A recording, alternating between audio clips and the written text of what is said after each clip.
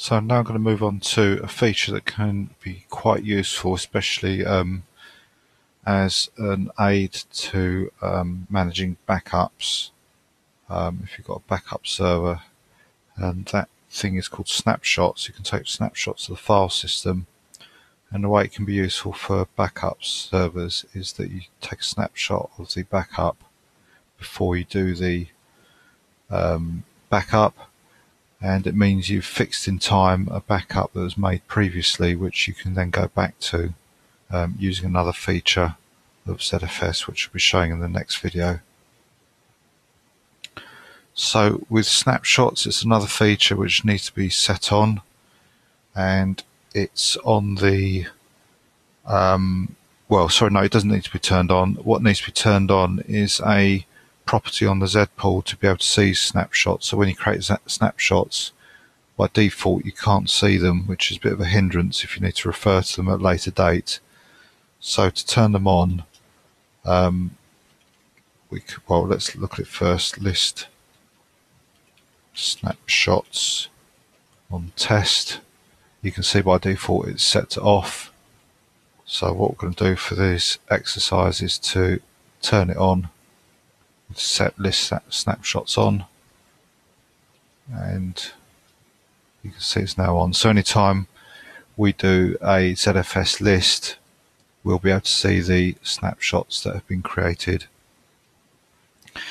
Now, snapshots are kind of a side effect of how ZFS creates or modifies files. It uses a mechanism called copy on write, and what that means is that when a file is updated or modified, traditional file systems will just modify the data of the file directly. So if something needs to be changed, that sector or bit or byte will be modified directly on disk without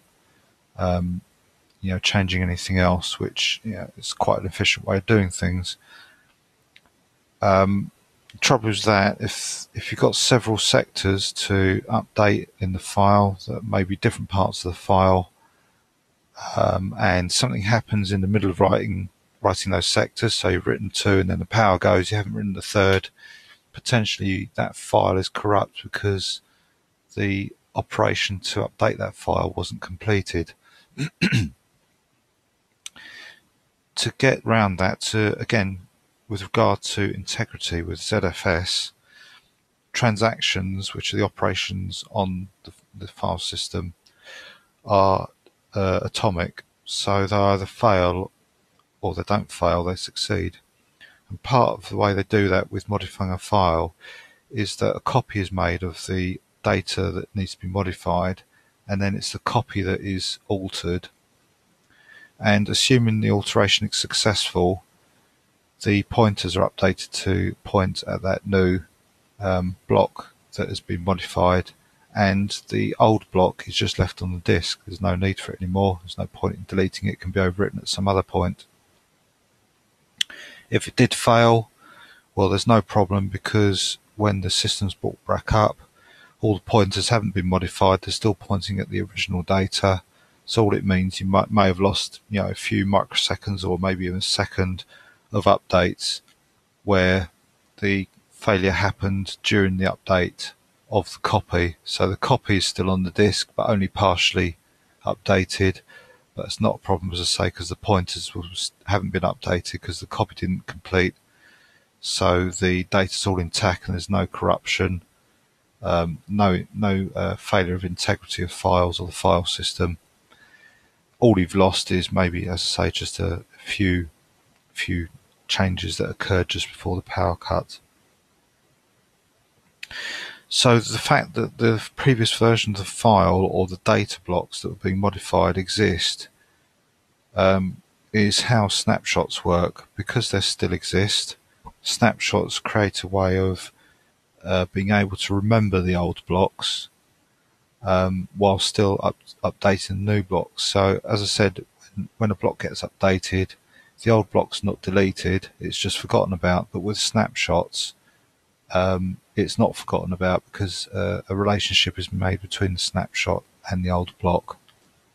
and that's how we can refer to old data via these snapshots, because they're still pointing at these old blocks before they were updated. So the word snapshot is quite a good term because it is like taking a photograph. It takes a picture of the file system or the data set at a moment in time. It fixes it in time.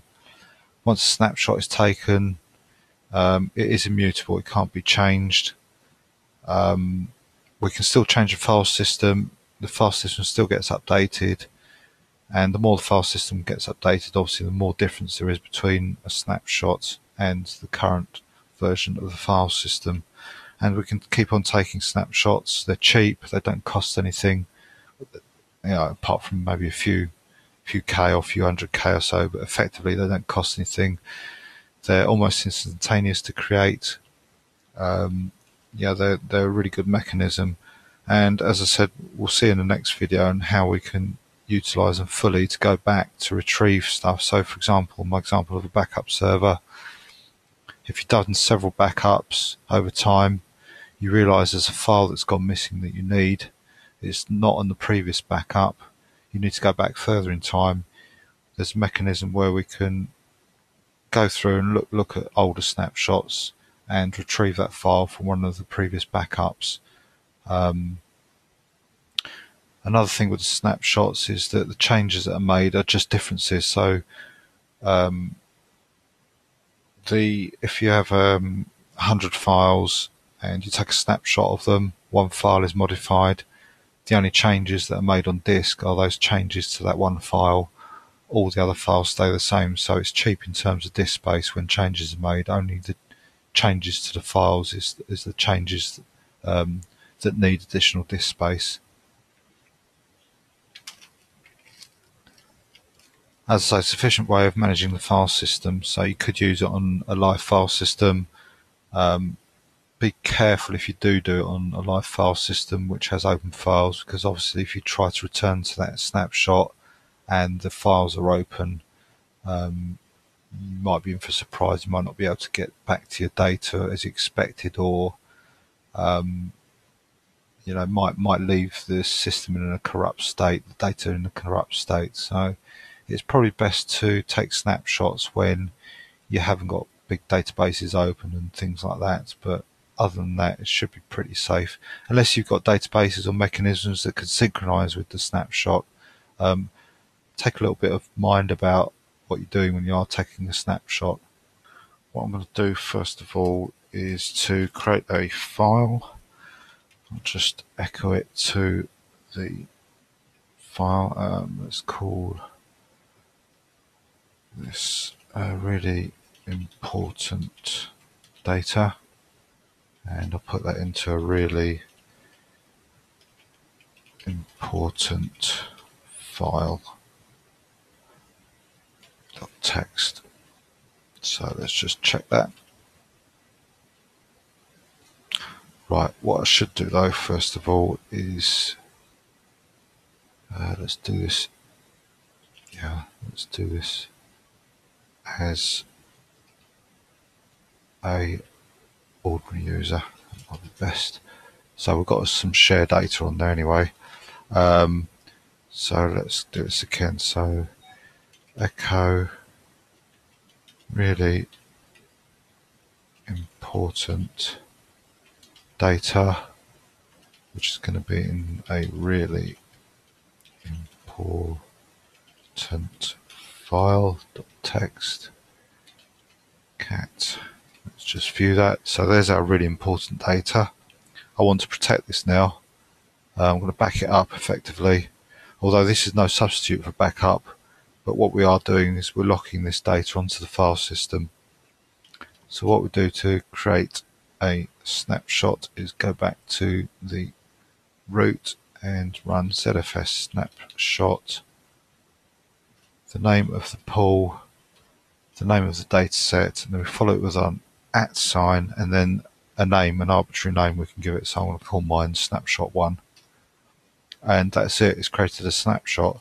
If we do ZFS list, you can see that it's created the snapshot and it's currently taken up 0 bytes because there's no differences and no changes been made.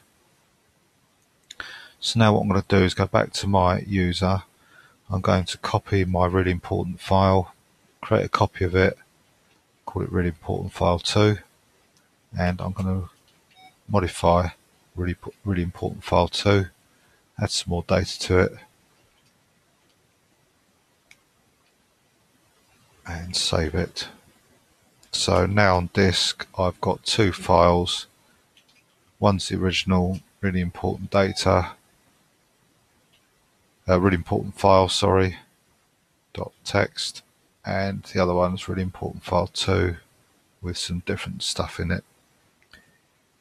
Now I want to delete the really important file 2, so I'll delete it, but oh dear, I've deleted the wrong file. I meant to delete really important file 2. Well, because we've got a snapshot, although that file doesn't exist anymore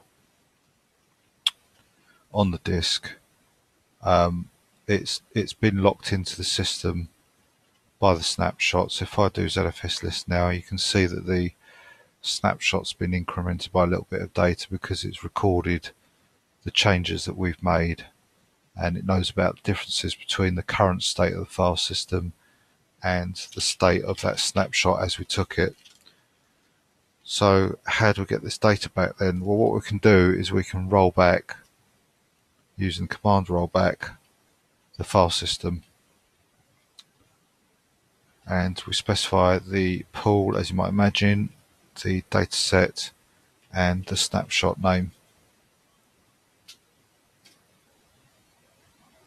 And that's now rolled back. So if we go back to the user, recall the ls-l, and you can see we've lost the really important file 2, which is not a problem because I wanted to delete it anyway, but we've got back really important file, and to prove it is the original, we'll just cat it again, and you can see it is the really important data.